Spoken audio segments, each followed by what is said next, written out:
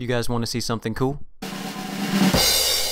Hello gamers, I'm back. I'm pretending to be a middle-aged woman on the internet again. Really fun stuff. With my older profiles, I would take a picture online from somewhere, like a stock photo of a woman, but I really don't like using people's real faces. So now I found this website called thispersondoesn'texist.com, and it just gives you a randomly generated face of somebody. So I was able to find a lady that looks like a Karen, kind of, you know, like, take a look at that. That's pretty good. You know, I feel like that would be someone who would be racist on Facebook. I could see that. I could see this lady yelling at a cashier, you know? Yeah. I got the fake face, and then I made the fake profile. I named her Karen Whipperduff. I like the name Whipperduff. It sounds dumb enough to be fake, but also dumb enough to just be like, yeah, I could see a white lady with the name Whipperduff, you know? If you're Whipperduff, go and leave me a booyah in the chat. I made her first post. Boy golly, I sure am happy to be on Facebook.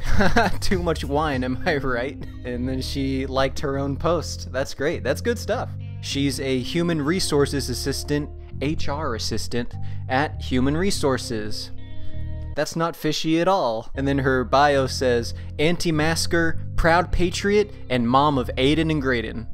Also slightly racist. So, I got the fake photo, I got the fake profile, now let's go online. I managed to find the CDC page, so here's the first post. It's something about masks in schools and blah blah blah, stuff like that. And then Karen just had to shout back, you know how it is. I'm so blessed and grateful that my boys Aiden and Graydon have been homeschooled since birth, so they don't have to deal with these stinky mask rules. My kids aren't worried about catching social distancing either. Yes, we still go to the park. Yes, I still let them lick the slide. Yes, my Graydon has a fever, but I'm not worried. And someone actually liked it. I swear it wasn't me. I did like my own status, but that wasn't me. Someone actually saw this and was like, yeah, I agree, Karen. That's good. Here's one about the spread of social distancing ever since everything started. And then I found this lovely lady, Teri. We are all neighbors, so let's start taking responsibility and do our part to slow the spread of social distancing. I great respect and admiration for the CDC. They have been our heroes fighting to keep all of us safe. Thank you for all you do. I agree, Teri, but Karen doesn't, so. Great speech and all, Teri, but we're not neighbors. I don't even know you. If you keep making up lies like this, I'll have to report you. If you wanted to be friends with me, you should have just asked, girl.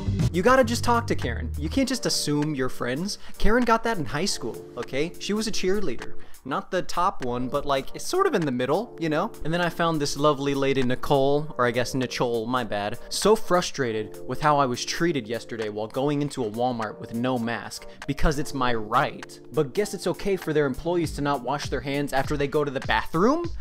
Checkmate, am I right, ladies? Crest and Winco don't require a mask and aren't rude, therefore they will get my business. You said it, Nichole. What right does Walmart, a private company, have to discriminate against us anti-maskers, an unprotected class? I told my hubby about this, and he said that our rights were being infringed. I don't know what that means, but it still makes me mad. Grrr. Here's another CDC post about some medical lady doing, you know, social distancing things, blah blah blah. And then Karen says, Grr Mask Bad, dying good. I agree, Karen. I agree. Then I went over to the Walmart page. They talk about this guy, Nichole, who just got a promotion. Good for you, Nichole. Karen has a bit of a problem though. So Nichole's a manager, huh? Maybe he will finally be able to help me. How many cashiers do I have to yell at before I can get someone who can do my bidding? I mean, honestly, what's the point of going to Walmart if every single person in the store doesn't do exactly what I say? I mean, I give you guys like $30 a month. I feel like I have some authority here. Here's another CDC post, just a helpful little infographic about how to wear a mask. I really like the one on your arm. That one, I don't get that, like, but of course Karen has an issue with it. Excuse me? I find this graphic very offensive. I prefer to have my mask hang from my wine glass when I'm out and about, so I can have a quick sip before I yell at my next cashier. I'd like to speak to the manager of this Bookface page. That's it. That's the magic words. I'd like to speak to the manager. Ooh, my God. That gives me PTSD. See, with this one, I actually got a reply, too, from a nice lady named Jane. LOL, LOL, best comment yet.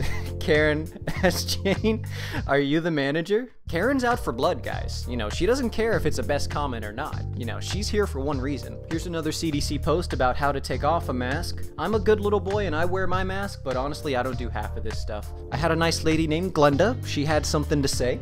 I use antibacterial wipes after I take it off, as indicated. Then I wipe my hands down with the antibacterial wipes. That's my process, and hopefully it will continue to work for me.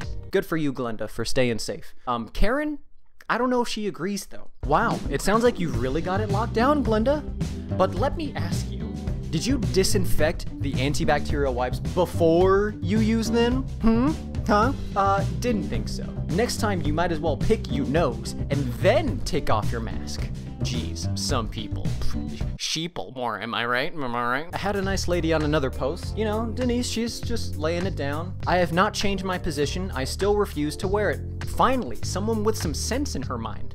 You know, I feel like Karen's made a friend here. Let's see. I'm right there with you, Denise. I haven't worn a mask since Halloween last year. LOL. Besides, I hear funeral homes are having some good specials right now since there's such high demand. So I'm sure we'll get a good deal. Stay strong, sister. I'm sure they've got some extra space. There's got to be an extra graveside somewhere, you know? Come on. It's 2020. There's got to be a space left, right? It's kind of like a Walmart parking lot. There's got to be some in the back, you know? There's always some in the back, but you want somewhere near the front, so your family doesn't have to walk too far to see you. So yeah, that's about it for this video.